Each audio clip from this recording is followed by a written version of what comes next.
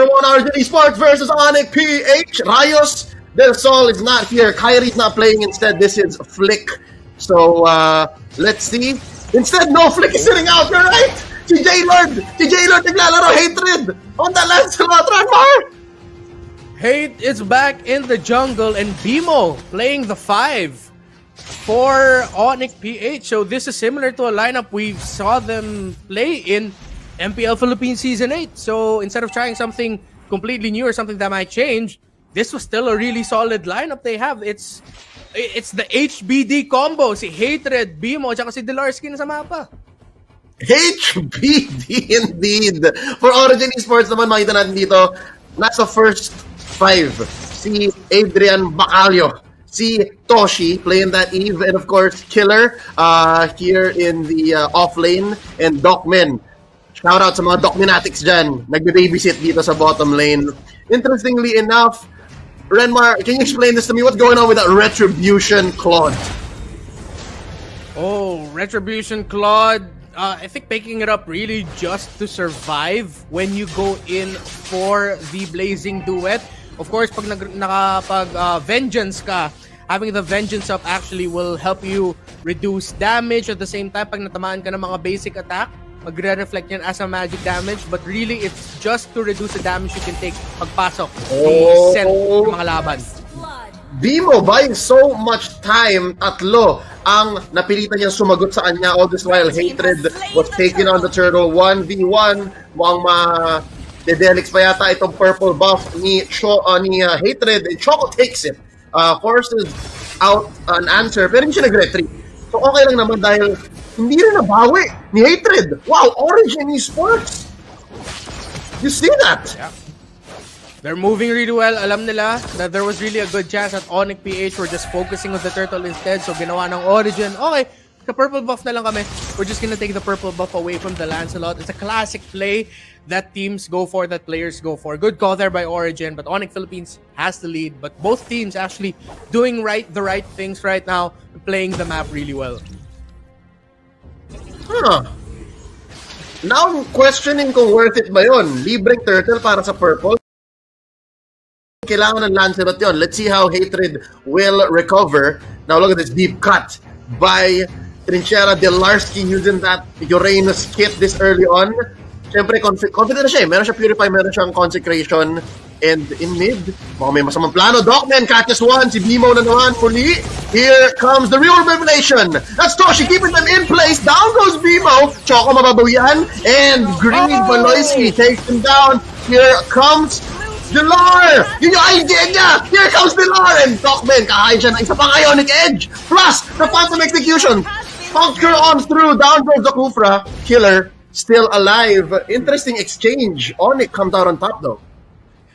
Oh, great timing by BMO. Munti ka na siya na-set up, but just at the right time, BMO, this was actually the first invade earlier, but BMO nakagamit ka ng Don't Run Wolf King second skill just at the right time para ma-interrupt yung unang Tyrant's revenge or setup attempt ni Docmen, which just bought time for Onic Philippines to respond. Yes, na-pick off dun si BMO, but Onic Philippines were able to answer right back, being able to take down Choco and Docmen, and if I'm not mistaken, they also were able to take down Toshi. This is the second turtle up. Tingnan natin kung same pa rin ba yung priorities ng Onic PH. And nice jump in by Docman. Pero hindi may burst! Hatred! Inuhog si Toshi! At babagsak na rin yata dito si Docman. Double kill for Daylord! And just like that, open na open ang pagong. The burst damage galing sa Thorned Rose ni Hatred. The burst damage coming in from Greed. And again, BMO! This is why I think they're loving the Ruby pick and they're willing to take it up over the Kufra, knowing that Origen Esports most likely Kufra pipiliin nila. You can interrupt Kufra for like a split second or at least a second with 1 second skill na ginamit ni Ruby. Ma-interrupt yung flow ni Docman na mag-set up. Yep. So maganda yung initiation, pero in the long run kapag kontrolado mo yung flow ng laban, Onic PH comes out on top, and not just in those small team fights, pati yung mapa eh. Again, Delarski doing Delarski things. He's moving between top and mid. Kaya hindi rin makaporma masyado Origen. Now, Renmar, look at this. They're coming in underneath tier 1. And there's going to be a jump in. And yun nga, napigil yung pagtalo ni Docman. Docman, he's already running back. And now it's Killer who's running away from 4 members of Onic PH. Saan pupunta, Killer? My boy Archie destroyed by Baloy. Green gets a kill. 2 for none so far. Dediretsin pa ng Onic. Papasok. Shadow kill. Choco. Pinasok. Phantom execution. Hatred. J-Lord. What you doing, boy? And there's the blazing duet. Hindi siya binuhay. No retribution. 4 na sunod-sunod na kill para sa Onic PH. Ang laki kanina sasabihin ko, Renmar. Look at this dude. 4K gold lead. Naging 6.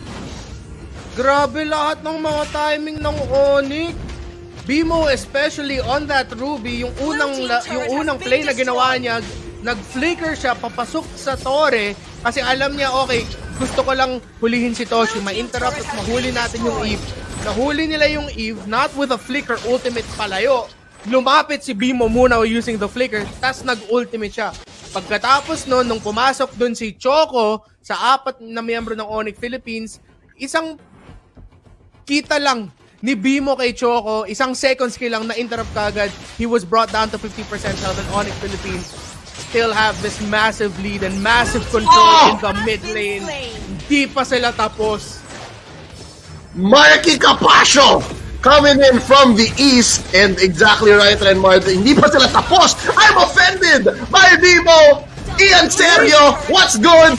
Another double kill for Hatred. Si Choco, hindi pa natutunaw, napag-back pa. Pero ngayon, kumatok na sa bahay ng Origen Esports ang Onic Philippines. They want to end this quick. Shades of Onic PH from the early days of Season 8. Ganito sila tumapos ng laro, pero mas madami silang kills ngayon.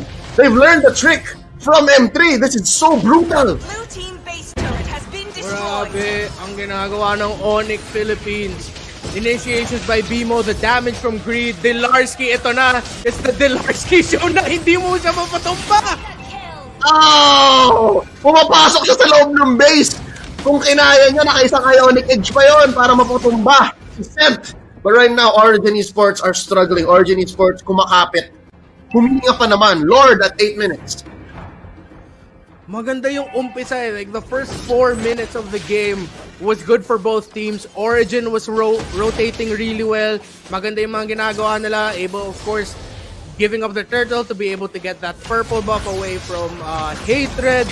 But one play, one surprise team fight win for Onic Philippines or skirmish win. Biglang nawala lang lahat yung flow ng Origen Esports. Nasakal na ang mapa ng Origen. But Clint, or Sent, sorry, on the Claude is trying to open up the map. Makakabasa siya ng Torre sa taas.